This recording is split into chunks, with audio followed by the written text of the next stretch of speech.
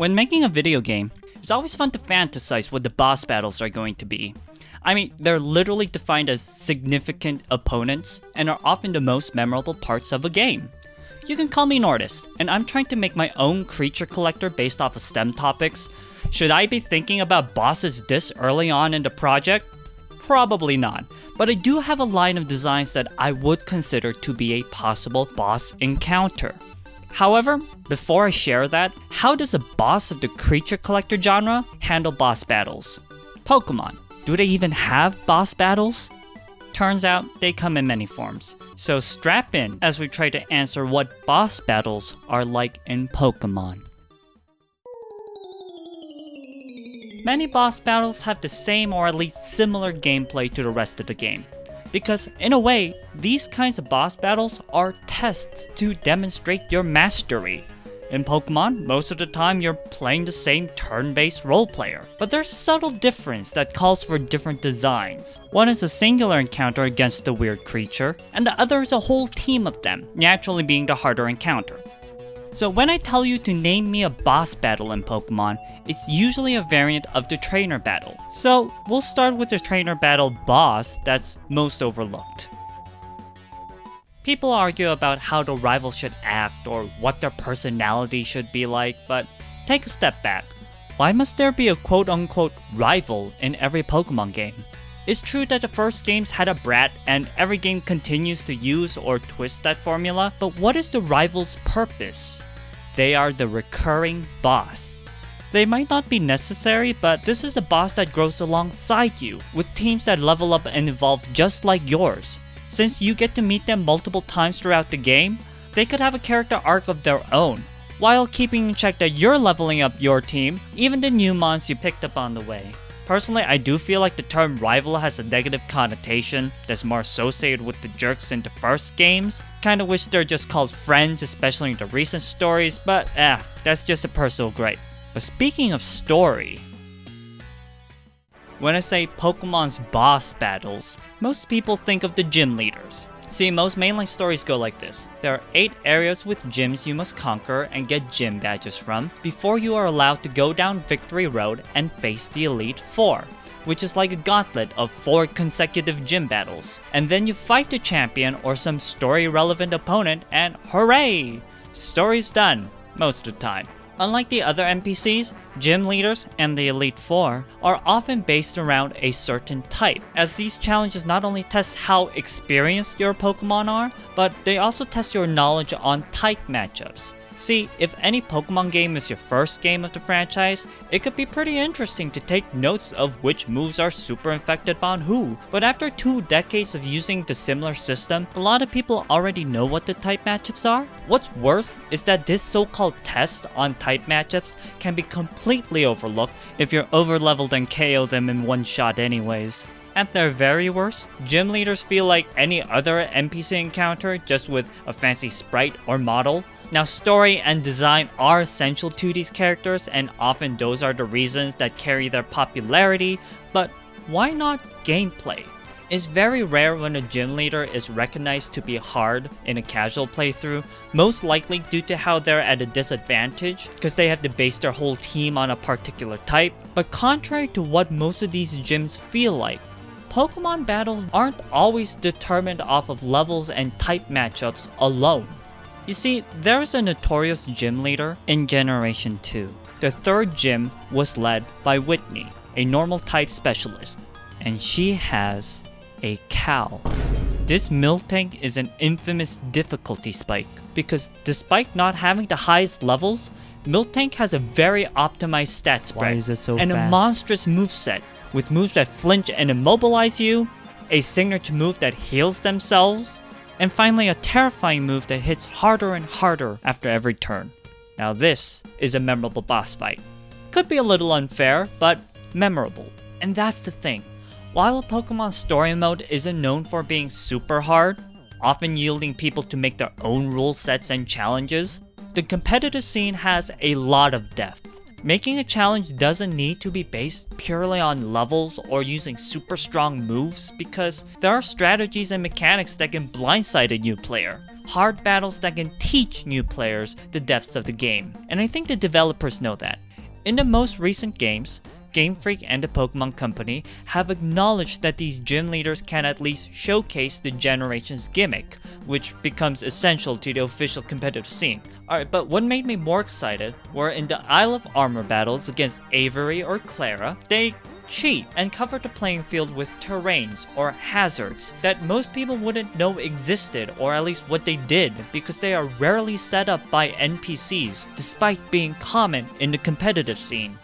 Even Brilliant Diamond and Shining Pearl, despite being basically a port of the older games, they gave leaders held items and more competitive movesets. One last example here. In the latest Scarlet and Violet, Iono brings out a Ghost Mismagius, which kinda seems random for an electric gym, but then she turns the Mismagius into electric type. And whoa. See, electric is only weak to ground types, and Mismagius levitates above the ground. She essentially made a mon with no weaknesses. To be honest, you could still overlevel yourself, then the whole battle could still be a breeze. But I love this. Do more of these funky strats. Show off how weather can boost certain abilities. Show off what Trick Room does. Show off whatever the pledge moves do. These bosses are an opportunity to teach much more than just type matchups, and I would love to see future games flex with different strategies, so that the casual gameplay of this 2-decade-long franchise doesn't feel like spamming the same strong move over and over again. It's hard to generalize final bosses, because they're supposed to be surprises. In the earlier games, it was the champion, but Pokemon knows that this would be too predictable, so they mix it up with villain leaders or other story-based NPCs. But usually this final battle takes off the type restriction as you fight a full-fledged team complete with 6 mons. It could be a difficulty spike, but it's perfect for making that ending that climactic, the ultimate test to conclude your journey of this role-playing game. So that about covers most of the trainer battles that can be considered as bosses. I'm sure there are other NPCs and optional post-game challenges, but by now I want to talk about a different kind of boss. Cause what is Pokemon most known for? Their Pokemon. The creature roster is often the highlight of the Pokemon games, or people recognize the Pokemon faster than they recognize a human character from the franchise. Now remember how I mentioned 2 kinds of battles you usually fight in these games? Trainer battles and wild encounters. Mechanically very similar, but design-wise the latter puts a center stage for the creature you encounter, with your impressions of it leading you to try catching it instead of knocking it out. So what kind of encounter would feel special? Okay, maybe something with a rare spawn rate like a shiny, but every mon has a shiny. What could the mon itself have to make it feel like a special encounter? Legendary Pokemon are often strong, rare Pokemon that you could only have a single copy of in a game, and mythical ones are mostly only available in a certain time window. Some legendaries have a significant role in the story, while others have their own side quests for you to figure out. That's right, because gameplay isn't purely combat, it's also navigating the world and completing puzzles. Pretty neat, but when you do meet that legendary Pokemon, you have to combat it like any other wild encounter. Oh snap, what a legendary battle! Such strong moves! Forget about catching it, we can't even knock it down! We gotta retreat! Oh, you have 6 whole mons against 1. And if you haven't used it yet, you could have a Master Ball which catches it in 1 throw. Yeah, the combat could be pretty anticlimactic. Now, Pokemon again has improved on this in the recent generations as we see legendaries become more of a formidable threat, despite being alone. They do this by having insane stats and also being uncatchable in your first encounter with them. Now this is a legendary fight. As you try to juggle your mons around, this beast just one-shots so many of your team. Sometimes to the point that the game has to step in and say that your mons still endure due to your strong friendship. Because numbers-wise, yeah, you might be toast. Now hold up, as great as these legendaries are, you do get to have them eventually. That's kinda busted, right? Well, some of these super strong forms are locked behind items or just locked forever, so you only have a reasonably strong mon when you walk into your local tournament. But legendaries aren't the only Pokemon that can give a memorable fight. In Generation 7, there were no longer gym leaders, and instead, you had island challenges, which ends with a battle with the totem Pokemon. These aren't special designs, just your run-of-the-mill Pokemon that you could find in the wild, but these totems are bigger, and they have an aura that boosts them. Okay, so a regular Pokemon is a little beefed up. What's so strong about that? Well, these totem Pokemon can ask for help, where then another Pokemon comes in and you have to start fighting 1v2. You're still playing the same game, but the format is switched up so that you have the disadvantage. You can't catch anyone in this battle, so you have to tough it out and knock him down. It's still possible to overlevel your mons and overwhelm the totems, but at least the additional cutscenes make some of the newly introduced mons shine in the spotlight. It's more accurate to call this section Legends Arceus as a whole.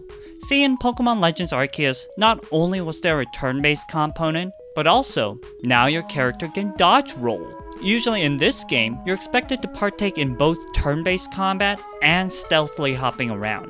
Instead of having gym leaders, chapters end by encountering a noble Pokemon, which are also newly introduced run-of-the-mill mons that are just larger. But in these battles, you are locked in an arena and have to weave around their attack patterns and throw sand at them before initiating the turn-based portion of the battle. You're still doing the same actions as the rest of the game, but the locked arena and different settings really help make these noble Pokemon and final legendaries stand out more as boss encounters. Also, remember how I mentioned that side legendaries can feel underwhelming, especially if you have a Master Ball? On top of the puzzles and navigations required to meet those legendaries, this time, you don't get a Master Ball anymore, as every legendary has their own 1v1 fight with you, as you have to roll around and pelt them with sandbags. It's certainly an exciting twist to emphasize the rolling mechanic of Legends Arceus. So both Totem and Noble Pokemon replaced the gym leaders. Well, in the latest Scarlet and Violet games, we still have gym leaders, on top of something called Titan Pokemon, which are newly introduced run-of-the-mill Pokemon that, you guessed it, are big. These Titan battles follow a separate storyline that unlocks mobility mechanic for your Lizard Bite. I don't know if Titanmons are even buffed. Totems have stat boosts and Nobles have arena fights. I just think you need to fight these Titanmons twice in a row. I guess Bombardier had a little bit of dodging in the overworld, but I like how these boss Pokemon can coexist with gym leaders, offering different kinds of challenges. While some bosses might feel more reasonable than others, I really appreciate the variety they can come in this genre. For my STEM-based region, I like to have not only characters with their teams, but I also want a few creatures to feel like memorable boss encounters. I'm talking about creatures that would literally get in the way, but instead of requiring a specific item or story beat, these creatures require you to best them. These creatures grow into something giant, something so big that you can't catch them, as you would only find the pre-evolutions in the wild after getting past this giant. So what is this creature I'm talking about? Meet Astro, a tiny alien on a nebulous cloud. Nebulae are clouds of gas and dust in space where new stars can be born from. Nebulae usually come from older stars exploding with a supernova, which sends out all sorts of matter throughout space that can later clump up and form new stars. Now, of the stars categorized by astronomers so far, many of these stars fall in the main sequence cluster, like our own sun, which is what Stellakir represents. You know that chart that I just showed? It's called the Hertzsprung-Russell diagram, which charts stars based off of their surface temperature and luminosity, which is basically their brightness. There are several groups and patterns you can recognize the stars in, but for the final evolution, the one I want to be a boss encounter one day, is a giant. A red giant. When main sequences age, they exit that category in the diagram and can become a giant or even a supergiant, depending on how big the star originally was. Red supergiants can explode in a supernova, but smaller red giants can just emit layers off until all that's left is a dense white dwarf star, which I tried to reference with Giant Knot's core being their true face. Should I really be thinking about bosses this early on? I don't think it matters, because it is exciting to think about. and motivation itself has some value in continuing a project. I know I still got a long road ahead of me. Not gonna make any promises because at the end of the day, I do have a roster of creatures that I'm pretty proud of. But for now, I'll keep fighting for tomorrow. Keep fighting for our next encounter like what all these bosses taught me. Thank you so much for watching till the end, and thank you to my Patreon subscribers. Some of the higher tiers have access to older notes and other sketches, but if you like these kind of videos, you could always subscribe and share the video for free. I have a whole playlist of all these videos that include my STEM-based mods so far. So once again, thank you for watching, and have a great one.